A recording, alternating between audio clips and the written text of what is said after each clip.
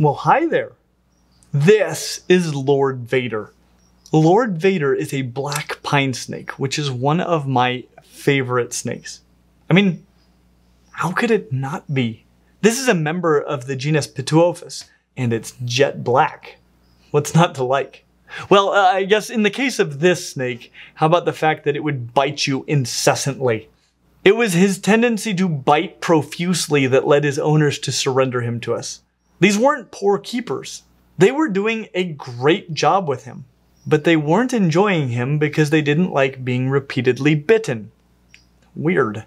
Well, as it turns out, I don't much care for being bitten by snakes either. I even made a whole video about how to read snakes so that I can avoid bites. I've been bitten by more people than snakes. But is there anything that you can do to train a snake not to bite? Wouldn't it be funny if I just said no and rolled the credits?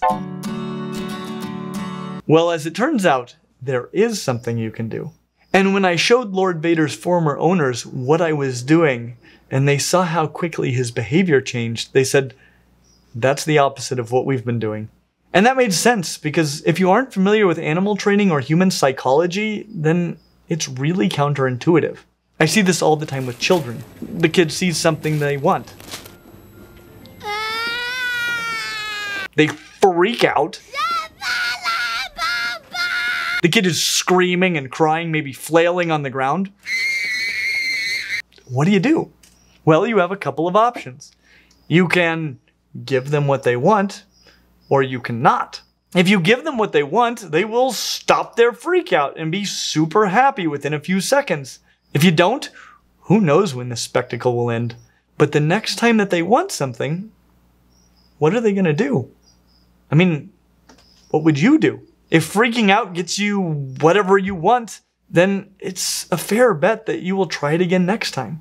If freaking out means that you will never get what you want, then you might try it a few more times just to be sure it doesn't work. But at some point, you're probably going to try a different strategy. Well, Lord Vader is a pit. And pits, like gopher, bull, and pine snakes, are talkers. These aren't snakes that can do any lasting damage to something the size of a human, but they can talk enough to make you wonder if they can. They rattle and hiss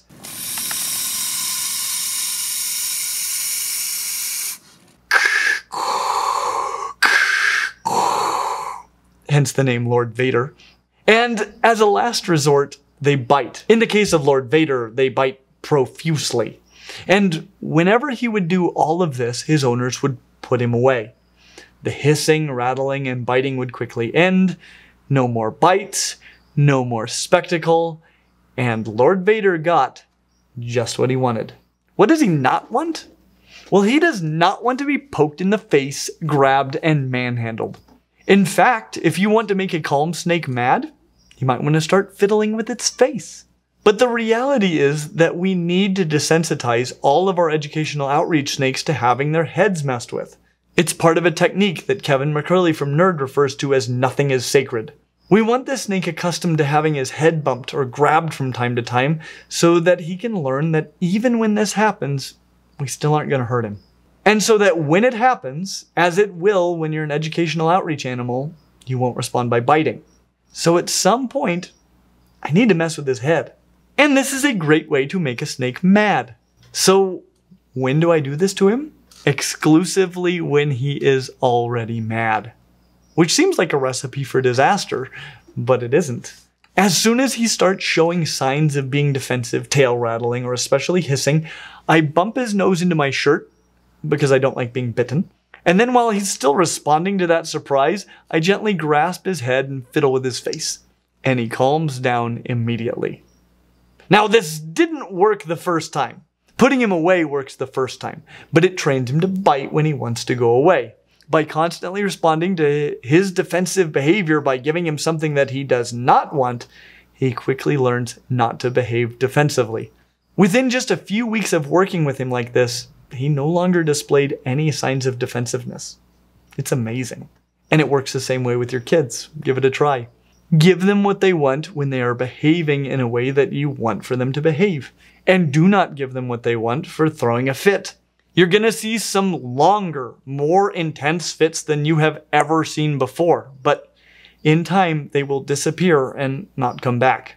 Unless you cave eventually, then they will just learn to freak out longer. If you found this video helpful and would like to encourage us to make more videos like it in the future, please consider supporting us on Patreon. And as always, like and subscribe, and we hope to see you real soon.